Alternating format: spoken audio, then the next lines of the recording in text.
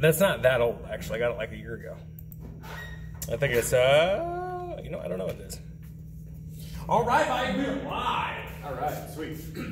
Okay, so last time, if you watched, basically what we're going through here is we kind of talked about the limitations. Well, the great thing about bodyweight exercise is the ease of access, but we also talked about some limitations just being like long-term progress, and we're kind of going through here, going over different bodyweight exercises and different ways to keep the progress going when you don't have equipment. Now, speaking of equipment, this is a nice plug for, I'll let you take care of this here, Logan. I just say we rent it now. So if you guys are interested, it's actually a pretty easy and painless process. Go into your Fit Club app on the right-hand side. I believe it's the third tab down is our store. Click on the store, and there we have kettlebells, dumbbells, barbells, and the like to rent. So the price is there. You just pick what you want, put it in the cart, ships it right to us. We get everything ready for you. We deliver it to your car, and then we just take the money out of your account. So it's pretty simple and again pretty painless. Is there anything that we have like a shortage on right now? No, I mean, order will make it happen. We'll make it happen. Yeah. If that does come up, we can always have the people who just have gotten super strong now with like 15, 20 pound dumbbells, return them and then upgrade to 35s and 40s. And then true, it works. Yeah, 30 days. Yeah, make that work. All right, so last time we talked about squats, we talked about all those different variations, or at least a number of the variations we do. So from there, what we can do for another lower body exercise, so if we have squats, then you can do quasi single leg versions of it, or at least what's considered a single leg version. We'll go into why it's technically not really, but split squats. Yeah. So that's the next obvious one. So with that, we'll just go over the kind of the basic form here really quick as far as that goes. Now, I recommend that, well, split squat's also known as a static lunge. So if lunge is more in your terminology and what you think of in that, then basically it's like a lunge, but you're not moving per se, you're just going up and down. So sometimes called static lunge. Now, I'll say this right off the bat, there is a bit of a balance component to this, and if you're not used to doing them, it's not a bad idea to have like a countertop or a chair or something to hold on to, just to take care of that first. So as far as form goes on here, I mean, it varies from person to person, but in general, I like to have people go, oh, would you like to demo? Sure. All right, here we go. So Logan will start with the stance that's about hip width apart to start off with. And he's already gotten a split squat stance because, hey, he knows what he's doing. So if we go, split squat, or the hip width apart stance, then kind of drag one leg back. Now this is where, holding on to something is advantageous, especially if you've done it before. I would go ahead and have you actually take a little bit of a longer stride on there. Now with the split squat, you're going to pretend as though you're just sinking straight down, kind of like what you did with the squats. Now the difference is on the squats, because both feet are planted parallel to each other, there is a forward back angle that has to happen whenever we're doing these. With split squats, not so much the case. So Logan's going to get a big breath in, brace the abs, and then sink right down. And if you notice that the forward leg, so his left leg in this case, is the low leg's gonna be perpendicular roughly to the floor. So there's that, and both knees are bending, so like he's sinking right down. Now, if you do have knee issues, then what you really do want to pay attention to is that the knee's not driving too far forward if you have too short of a stride like that. Now, if your knees are fine and healthy, then you'll be perfectly fine with that. But regardless, it's a decent idea to have that forward leg perpendicular to the floor at the bottom. And in this case, if you want to even get a little stretch, you can even go back a little bit more with that right foot, get a big breath in. And then now as he ascends, he's going to squeeze the glutes and hamstrings of the right leg in this case. So this is how it's considered a single leg exercise because of that split stance, but it's just kind of working each leg a little differently. So the forward leg is going to feel it a bit more through the front part of the thigh, the quads.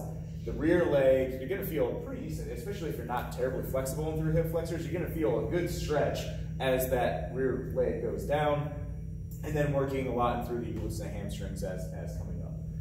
So from that, if we remember from the squats, the standard squats, if that's the basic form, then what can you do to make that more challenging?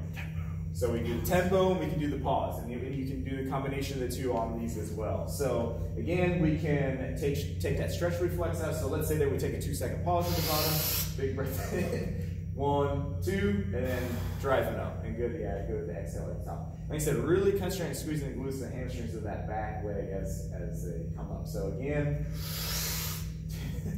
1, 2, and then drive up. Now these can be a little, you can certainly do tempo on these two. It can be a little bit more challenging just because of that split stance, but it can certainly be done. Maybe like at 3 to 4 seconds on the way down, then you can even pause at the bottom and then come back up. So there's your, and then of course if you have access to, if you've been renting our equipment or Logan's makeshift weights with the... Get creative. Get creative. Yeah, here we go. Dynamic stabilization, baby. Right. So, and then you can adjust the amount of weight as depending on how you fill it up. Your shoulder too, so, the side. So yeah, you can do that to make those more challenging as well. Okay, so now, so we have split squats, and I already kind of allude to this a little bit, but we'll even back up from there. Another way that you can make those more challenging is to do a rear leg elevated split squat, or the infinitely cooler name, Bulgarian split squat. Anytime you have like a country like attached to an exercise, it's just cooler. Yeah. I like one time for fun, I put like how many countries can I fit in like one workout? And they're almost all Eastern European. Yeah, all. It's well, like there's like the Cuban press, which I don't know what makes it Cuban, but anyway, I don't really know what makes the other ones Bulgarian either. Yeah. So yeah. Anyway, that's bunch just of herders. Right. So with the rear leg of the Bulgarian split squat, you'll need a step or something. Now, it doesn't have to be a step up like this. It can be, if you have a step at home. I will say, stool. I will say, though, that for a taller lifter, so Logan's taller than I am, it's easier for him to do a higher step up than, say, a shorter lifter. So if you are not like the tallest person on the planet, you probably don't need as high of a box as you might think. So even something like that chair might be a little bit on the high side, but if that's what you have access to, that's what you have access to. So what does this version do that's different than the standard split squat? So, well, first the setup, which I have to admit can be one of the more challenging things with this one. So we've already beat up Logan here a little bit. I can at least take some brunt. In khakis, he gets bonus. So yeah, so are those corduroys? They're not. No, they're normal khakis. So all right. So when doing the Bulgarian split squat, I do have to say I would highly recommend that you do standard split squats first. This will allow you to get a rough idea of what your stride length should be, just because you have a lot of practice with that. Now, 2 ways that you can do this. If you're feeling jumpy, you can start fairly close to the step, put your foot up on the step, and then kind of hop out. And again, if you've been doing split squats for a little while, you have a rough idea of what your stride should be. And then from here, the form is essentially the same. Get the tall chest, big breath in, brace the abs, and then you're going to come down to where ideally the thigh is parallel to the floor, and then again squeezing the glutes and hamstrings of the back leg. Now, what you'll notice here on doing these, why these are more challenging, not only just from the step up position or getting into the position, but as you descend, particularly that back leg is getting an increased stretch in through the hip flexors and through the quads. And specifically, if we want to geek out here a little bit, it's the rectus femoris, since it crosses both the hip and the knee joint. So it's not terribly uncommon to be like, whoa, feel big time stretching through here, and then again squeezing the glutes and hamstrings coming up.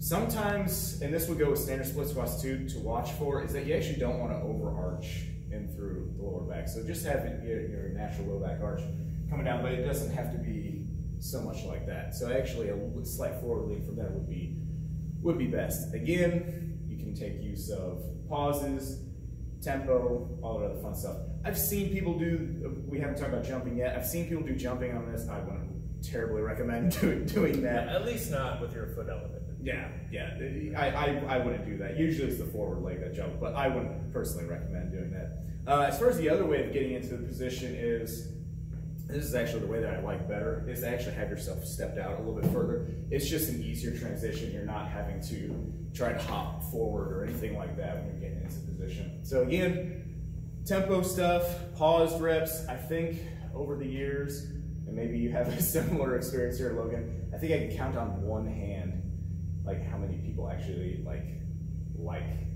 Bulgarian split squats. They're a great exercise as far as effectiveness goes, but because that stretch is like really almost like eye-opening. It's intense, sometimes, but a yeah. lot of people have tight hips too, and they can utilize this as kind of a double whammy, right? It's a strength absolutely. exercise as well as a little bit of a stretch, just making sure that you're not stretching too deep. Yeah. Again, start with the split squats first, and then go to the Bulgarian split squats. Just because if tightness is an issue, again, I mean, you're going to get a pretty decent stretch even from doing that standard split squat position as you're doing that. So now, if there's a rear leg elevated, there's a forward or front foot elevated. This one did not get a cool Eastern European name attached to it. I don't know why it didn't.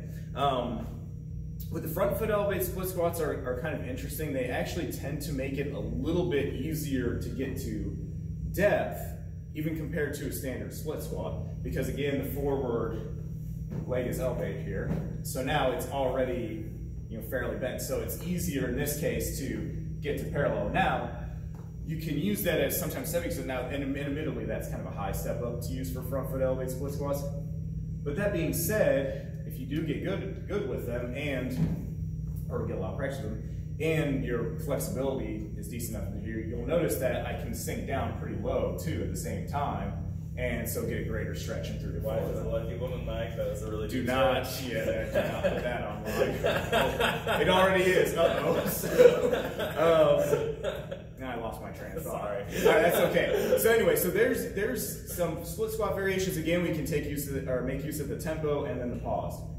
So that's the split squat. So what can we do next with that to make it more, I guess, say dynamic in far movement? I mean, you are moving technically going up and down. Is that you can do reverse lunges or forward lunges.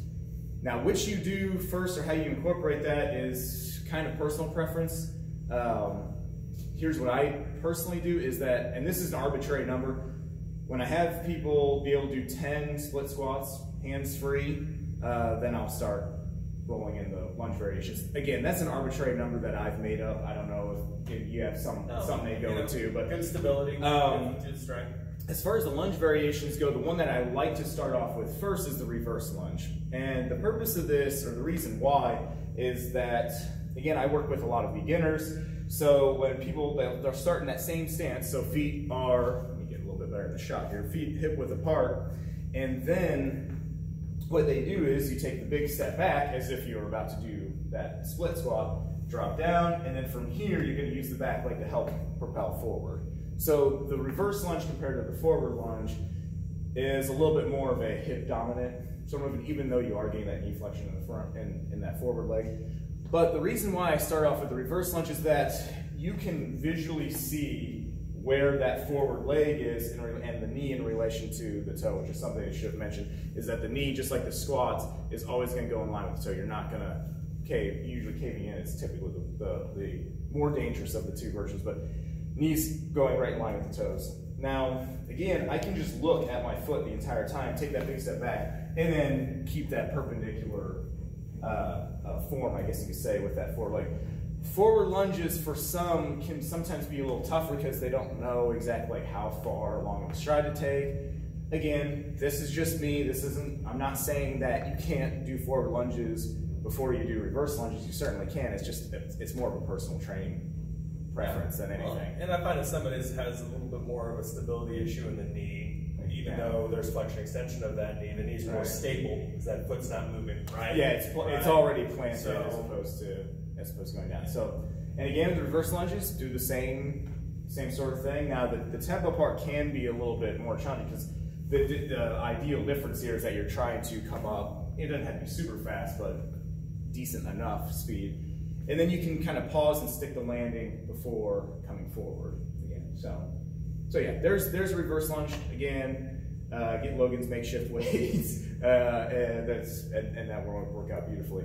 The forward lunge then, again, once you get the practice with the split squats and reverse lunges, you probably are now getting that proprioception or that body awareness to know, like, okay, this is about the stride length that I need to take to get into that right position.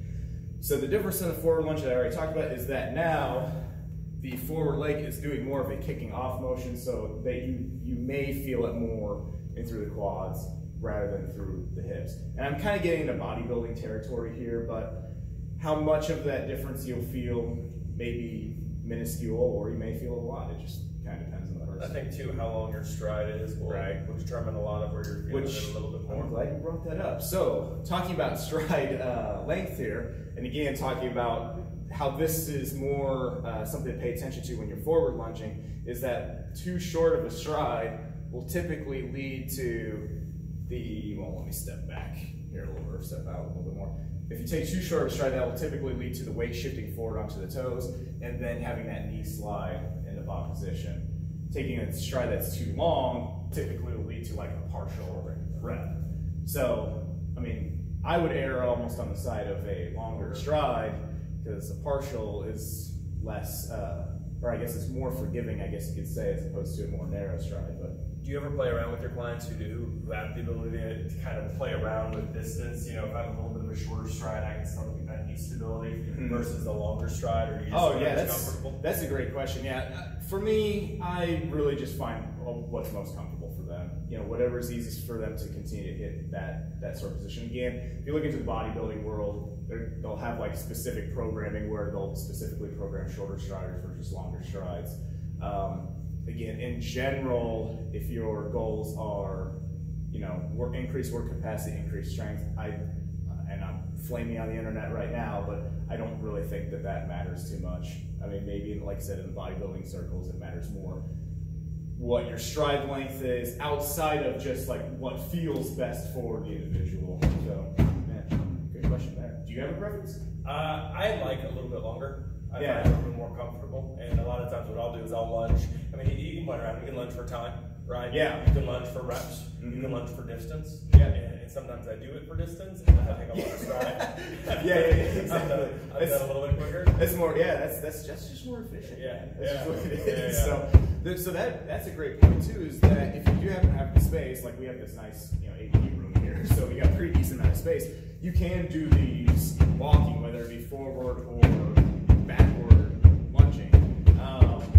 So when you do that, if you're doing it stationary, it's not a bad idea, or a bad sort of way to train, is where you're doing all on one side before switching to the other side. Now the purpose of that is that you're getting more of a buildup or fatigue and potential training effect from doing all on one side versus the other. But when you're walking, well, I mean, you're alternating sides, and you can alternate sides too, even just in a standard, just in the same staying position, as opposed to, you know, actually walking. With the actual walking part of it, you get the benefit of having to decelerate and accelerate the movement too. So that's just, again, a different kind of training effect that's going on there with that. But yeah, take longer strides if you're going for distance. That's the way to go. I had a group lunge a mile once and never do it again. It was a horrible mistake as a beginning trainer, probably about 15 years ago. 1 mile? 1 mile. Man, Yeah. How'd you feel the next day? Pretty sure God wrapped up. Pretty sure that was a horrible mistake. Yeah, to make individuals do. I mean, I was proud of the achievement. For sure. Yes, build up to that. Yeah, I was on a boot camp, but that was the whole. It took over an hour. Let's see, how many steps would that be? Yeah, I don't even know, because 2,000 steps average is about a mile. Right. So let's say your stride length's 3 steps. Right. I was so certainly build up to that. All right, so then from there, we talked about the tempo, we talked about the pause, and all the different lunging and split squat variations, at least the sagittal ones. So we can talk about lateral ones here in a second, but I'll keep on target here, is that you can put jumping lunges in effect. Now they're called jumping lunges, but technically they look a little bit more like jumping split squats. But hey, jumping lunges is the name we have, so we're gonna stick with that. So when doing those, you actually get in that split squat position, and then from here you dip down, and then you're gonna jump up as high as you can, and then alternate sides while you're going into it. I would recommend sticking the landing, and then go ahead and go into the next one. Don't bounce your knee on the ground. Right, and that goes for all lunging and split squat variations, but yeah, certainly not on the jumping ones. And again, I would make an argument that the jumping lunges would be something that you do after you've done the other variations, just because of that potential of the knee slamming down on, you know, the floor. After, in the sense of mastery, right? Right. Not after in the sense of the workout itself. Thank you. And after do jumping. Right. If get comfortable. Yeah, in the workout, if you're going to do that, you want to incorporate jumping, or I would make the argument, really most plyometric type of exercises. probably prioritize those first and then go on into the other variations, unless of course you're trying to do post-activation potentiation, which we're not going to talk about that now. That's something specifically done to potentially train power, and right now we're talking about body weight exercises.